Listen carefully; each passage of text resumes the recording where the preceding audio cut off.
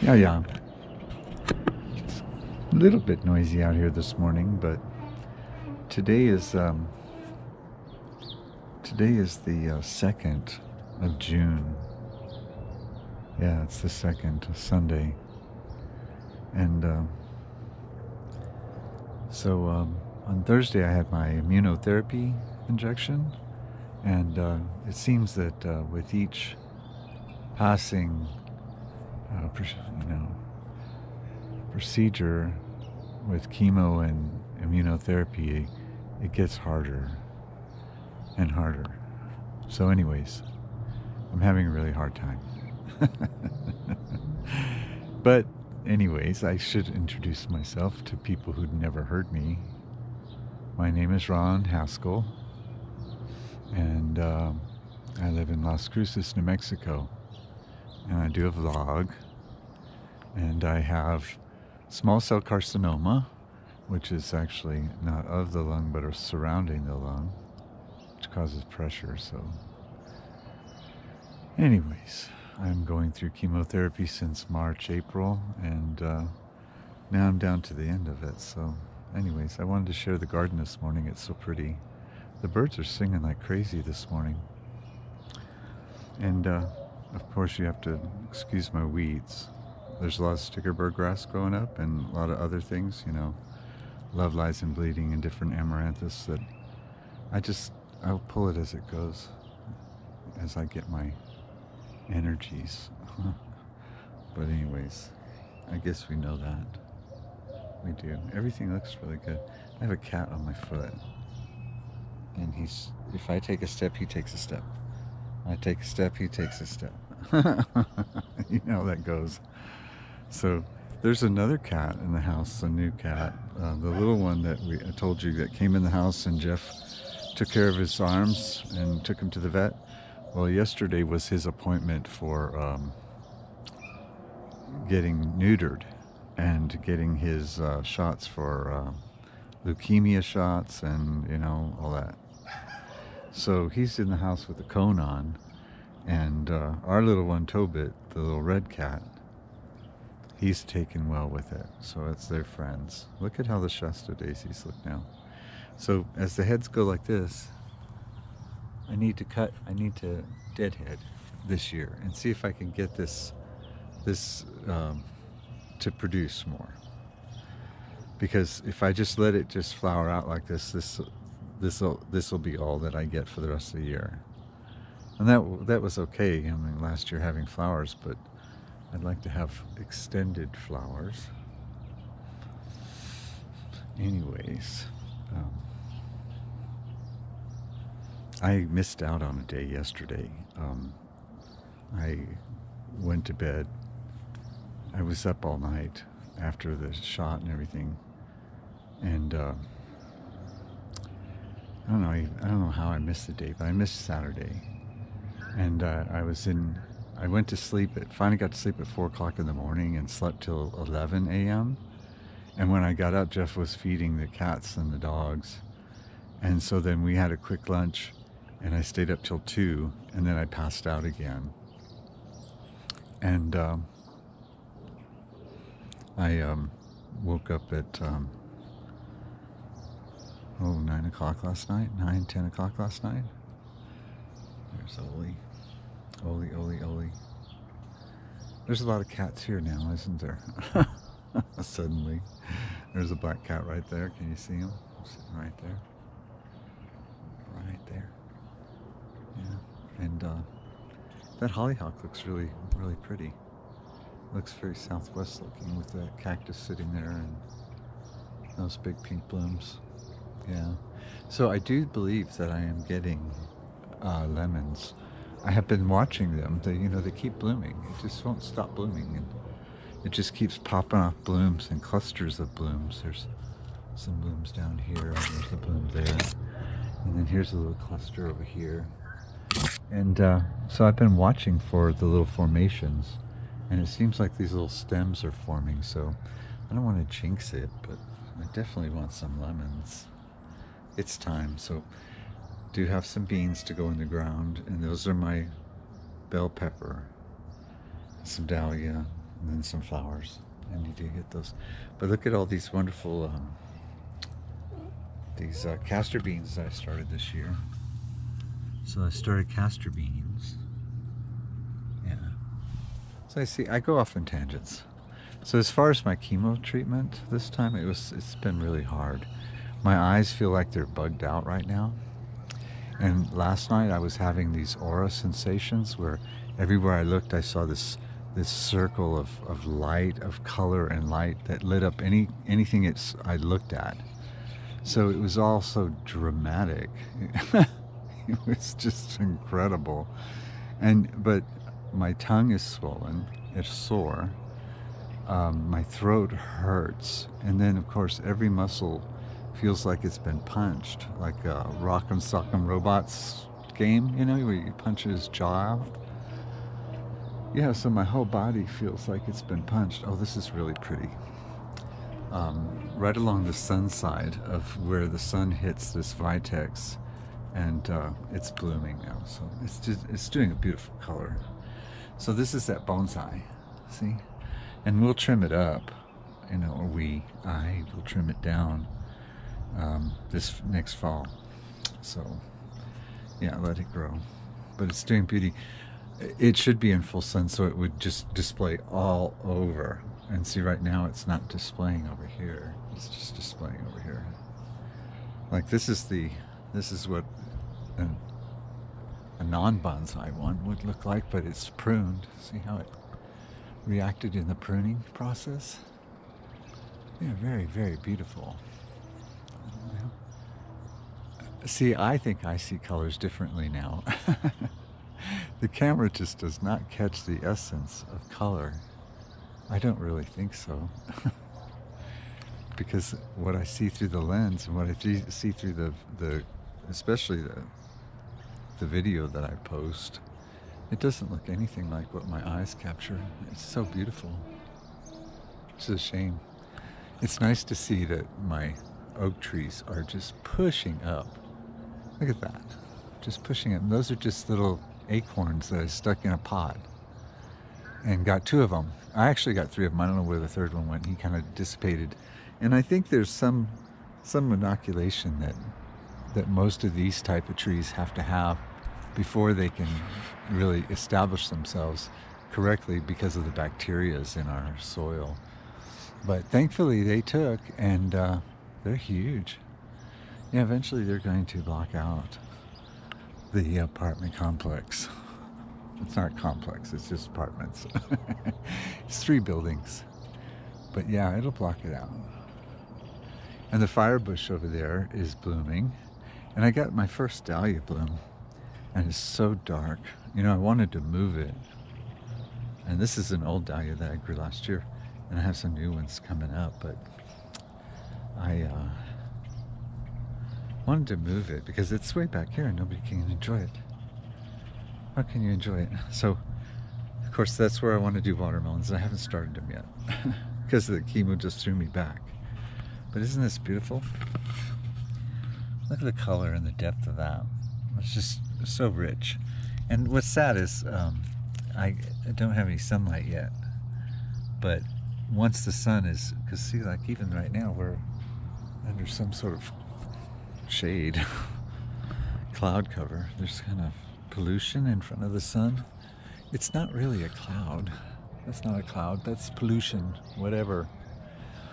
And it's blocking the sun plus this tree. But what a beautiful color, huh? Yeah. Now see, we'll get a lot of blooms. It's gonna be stunning. But it should have been over there. It should have been over where we sit, so it can be enjoyed. Sure is a lot of noise to this early in the morning.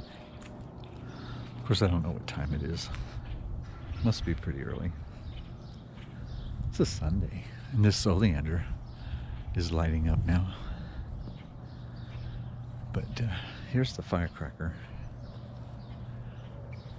Look at the colors, the color depth that it does, and from a distance it really lights up.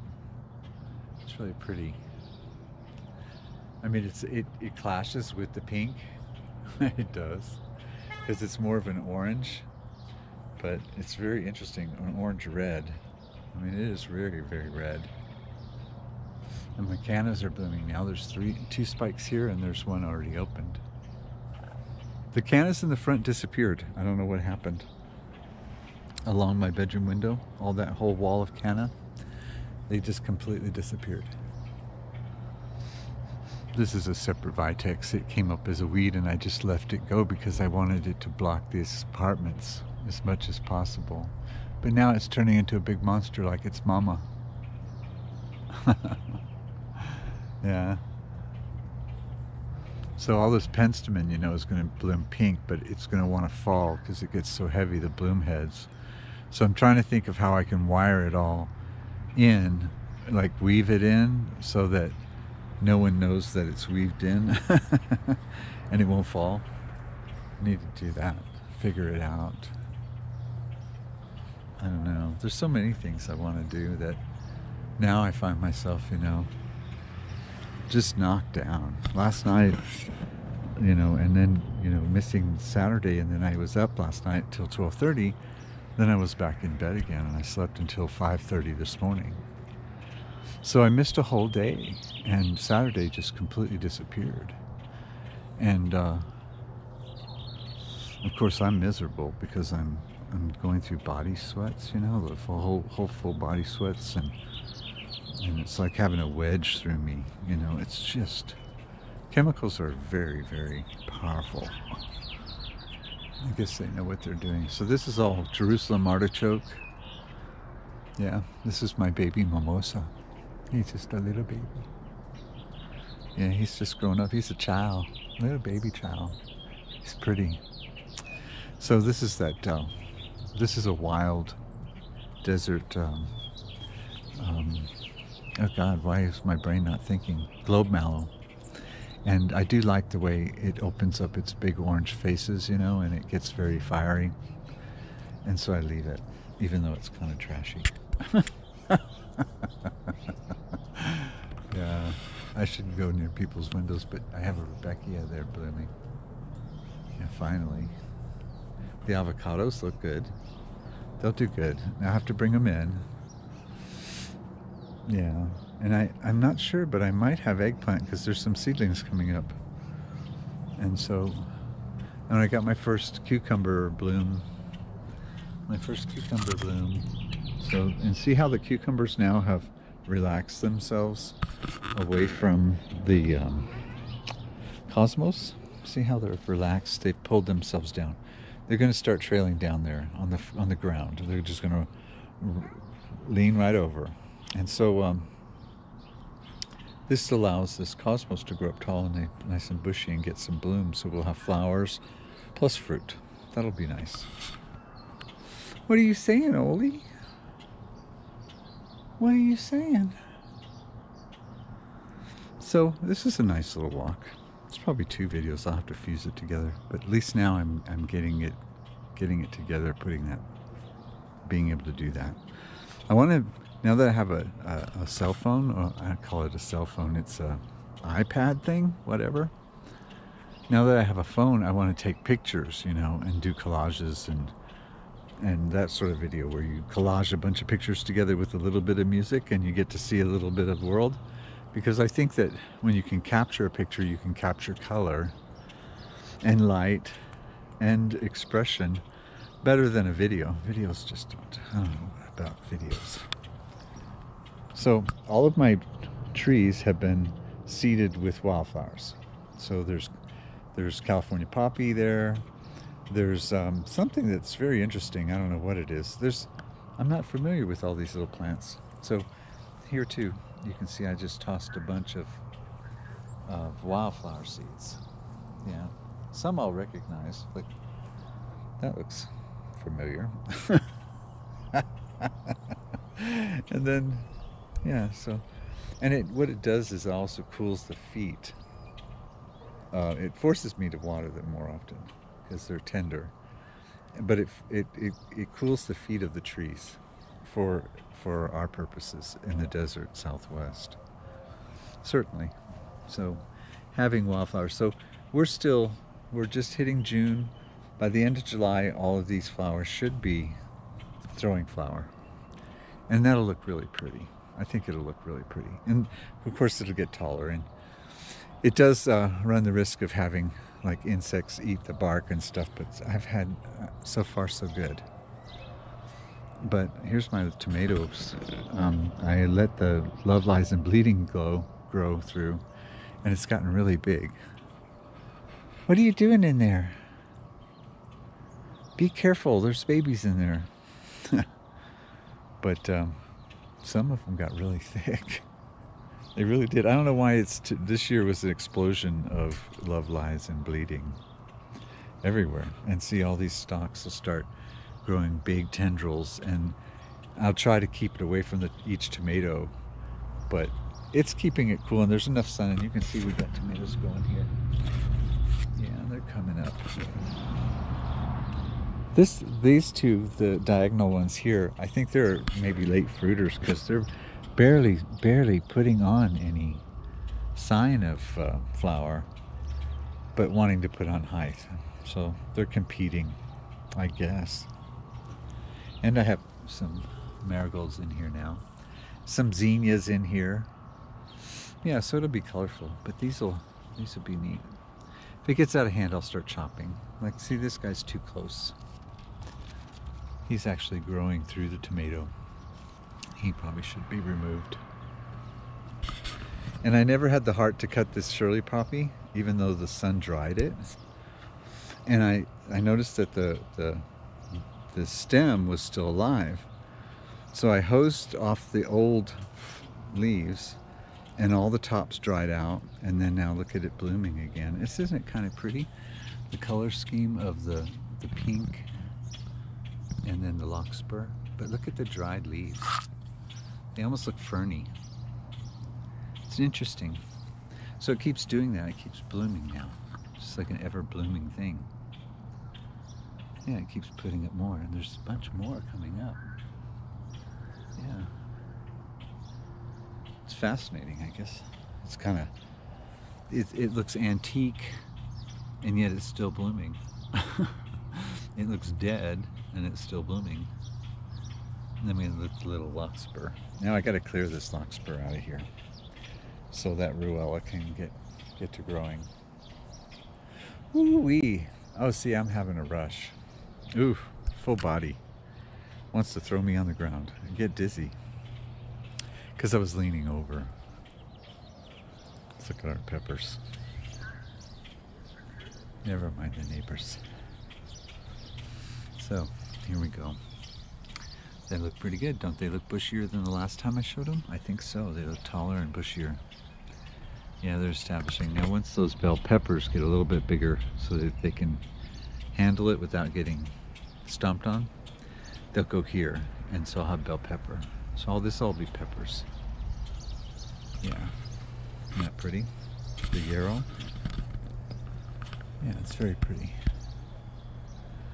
I've been trying to water my grapes a little bit more because it's been, we have had zero rain. I'm telling you, there was a big storm 2 weeks ago that came up this way, and it hit Dona Ana. There's a little mountain ridge right over here in front of us, and where Dona Ana is, and then it went straight to the mountains over there. What are you doing, hon? Yeah, they're talking to you. You know how to come over here. So,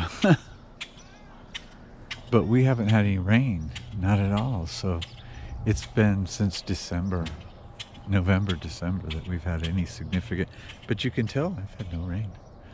My grass, I can water it all I want. The only reason why it's growing around the trees is because I flood those, I fill it up like 2 inches worth of water inside each furrow. It's amazing. It's a wonder that things can survive here, but they just go into this dormancy, and once the rain comes, watch, this whole yard is just going to turn super green. I should be thankful that I don't have to mow so much, And of course the fruit set is different here too. Some years you have it, and then some years you don't. But then I'm noticing the years that the trees don't fruit, whether it be pecans or any other fruit trees, fruit and nut, is when they put on significant growth. So like my apricot this year really put on the girth. You know, I really hate cutting apricots, pruning them because they sap out, you know, and that's not healthy. I don't like it. So I just assume let them naturally form. So give him space. So he has. And this is just for pollinating purposes, these two. Because he requires a pollinator. It's the only way I got him to fruit. And last year it was the best fruit. I still have some free. It's sun-dried. And I use it in recipes. It's very easy to do that. So these cosmos here, I guess because those others are in a better soil. Over here they're not as growing as prolific. Hey, you made it. Yeah, you did. See, they're a little bit smaller. But I put some mixed flowers in there. Don't go in there, it's muddy. I put some mixed flowers in there, and you can see my stickerbird grass that I have to pick through. But who knows what'll show up. But there's some big spike, and then there's the cosmos. And yeah, it'll look nice. You know, I did it in the fall last year, and it was perfect timing, and they even bloomed before the freeze, which was nice. But now that we're making it more of a garden setting here, the only reason is this is like an outlet for my sewage that comes from the house. It's right here, where the clean out is. And so rather than have it get covered in dirt, I covered it with these bricks and rocks and decoratives and the bird feeder, and I never hardly watered over here because I didn't want to mess it up. But now that I realize that it's such a permanent, you know, this little tree isn't going to hurt anything, and it's, no, we're gonna make it a garden. Yeah. I still have some, oh look, I told Jeff to come out and check, and now he's already lost his cherries. They're drying up. Yeah. He did that last year. I didn't get any cherries. Yeah, well, I went out there and they were all dried up because you didn't eat them. He wants me to put them in a bowl for him? No, he's been better about taking care of himself. I'm not going to take care of him. I'm going to try not to take care of him anymore. I have to start taking care of myself. I mean, I don't get paid to be here. This is my reward. And so I have an appointment on the 4th to have a phone interview with the SSI to see if we can get me on some sort of supplement. Yeah. So I can get on my feet, so I can have a life. And whatever I put in and whatever I call for, that's all I want. I'm not going to argue with them. I'm sure it's not much. But whatever I put in was what I put in for my safety. I'm certain of it. I'm certain that was the premise. So over the years of my working with W-2s to W-4s and doing taxes, that sort of Social Security should be applicable, I would hope. But I haven't earned money. I haven't earned income since 2008. That's a long time. Yeah. That's a major post-traumatic stress, you know. And it was. I mean, I had to destroy my livestock. I had to destroy my whole life because of selfishness, because of selfish people. And then it just got worse and worse, and you know, and then one incident after another, and then drama, and whatever in life. Well, that's what leads us down the road, isn't it? Yeah, the road to perdition. Yeah. So perdition means everlasting if people don't know that. It's everlasting, okay? So however you want to perceive it, it's everlasting. You should wake up either to everlasting life or everlasting contempt. And I can hear the contempt in so many people's voices. I can hear it, and it's very heavy, and it's very depressing, and it's very violent in its own expression of I'm tired and I want it to end, sort of thing. Yeah, where me, I'm anticipating the new season, the restoration, the experience of what It's almost like the accidents that happen. I mean, isn't all this just an accident here? And it's so beautiful, and the colors are just draws me in. So I haven't got any spikes yet, bloom spikes for my glads here, even though I fed them so well, but they're getting fat. So they're going to hold out for a big summer bloom, I think. And then the love lies, and then the dahlias here. These are poking up here. They're kind of getting hidden. I should give them more light, but they're okay. And then there's some more Shastas. So we got Shastas here too, and there's a little spiky going on here, a little spiky going here, so we can get some flowers. Yeah, on the Shastas. And the love lies are actually in front of the grapes too, so when they grow up tall like these guys, because you can see the trunk on this thing. See the trunk on that thing? Look at that. I mean, going all the way up. Yeah, that's a big one. That's a taproot. He really tapped into that mulch, that compost. Yeah, so, but that's going to look pretty, and it'll support some of the grapes and kind of give them more shade. Yeah. So I haven't started my Lysianthus seeds. I was gifted Lysianthus seeds, and I love Lysianthus because of this next round, this round that I'm facing of chemo. So I need to get through this. The last time I think it was like 7 to 9 days, and this time I might have to go through a whole full, 10 days or more of this body expression. Oh my God, it's too heavy sometimes. And then I can focus on that. Yeah. Yeah, it looks so sweet here. It's so weird to see all that green and all that dry. It is. Usually it's all green. I'm just covered in cats. There's cats everywhere. Because they know it's safe, don't they? They know it's safe. You guys stay here. So we do have some bad news regarding the dogs. Dargo, the youngest one, was 13, and he just turned rancid. He started attacking Rudy, and it was vicious, and he was posturing, and he wouldn't stop. It went on for, God, almost 3 months. And Rudy was just in a mess, and then we had to put Dargo down because he's not dog friendly. He's not dog friendly at all. And he was turning on us. You're full of scabs. You are. You're full of scabs. Been fighting. Yeah. So now Rudy the oldest, I guess he's going on 15 or something. He's in some sort of dementia state where he doesn't seem to see anything properly, and he barks continually from the morning to night, and it's just terrible. And he wanders back and forth through the night, and he's now taken to defecating in the house, shitting in the house, wherever he is. It's like we're cleaning up after this geriatric mess. And then Kimi has gotten to the point where she can hardly lift herself when she sits down, and it's end of life time.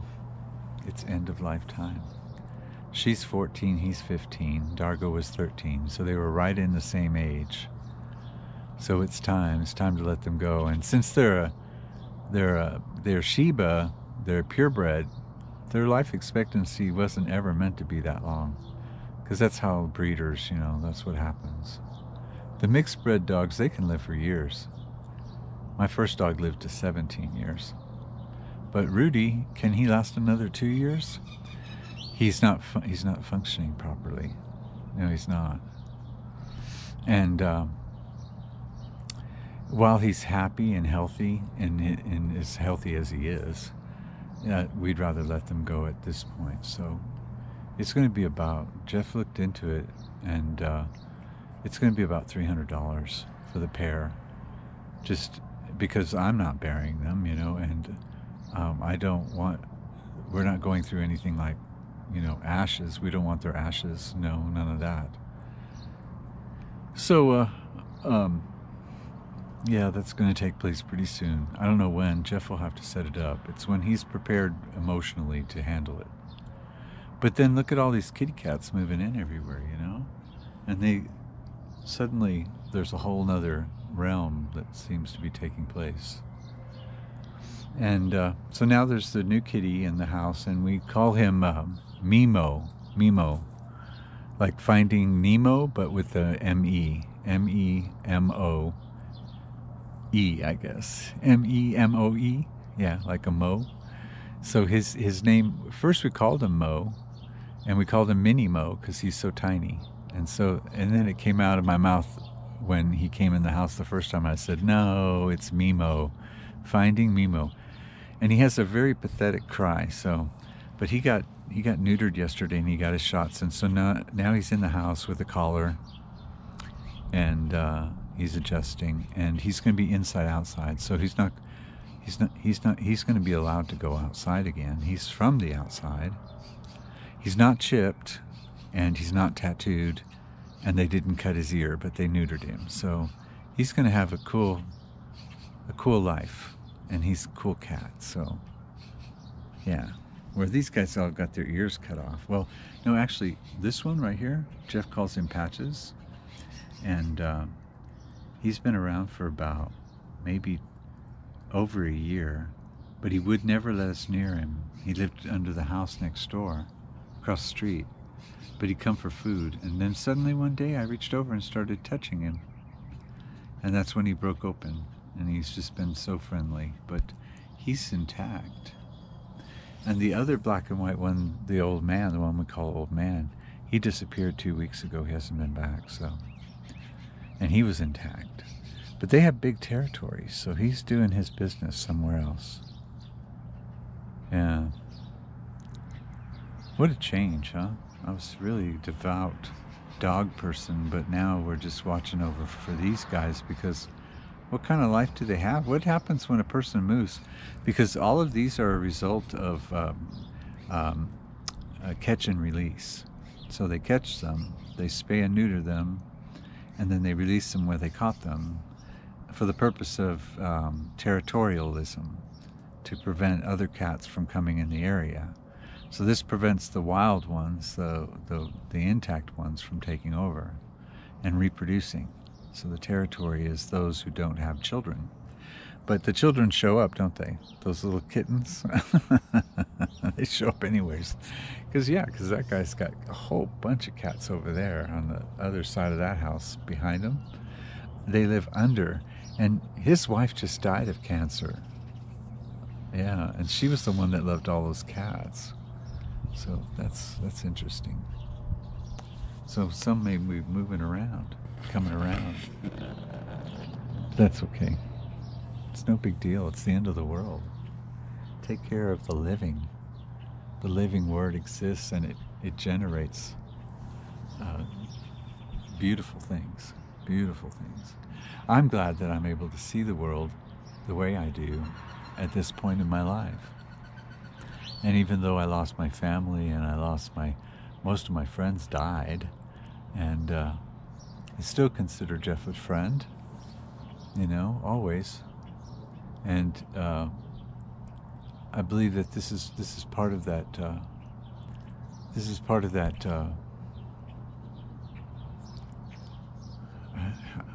The restoration of it.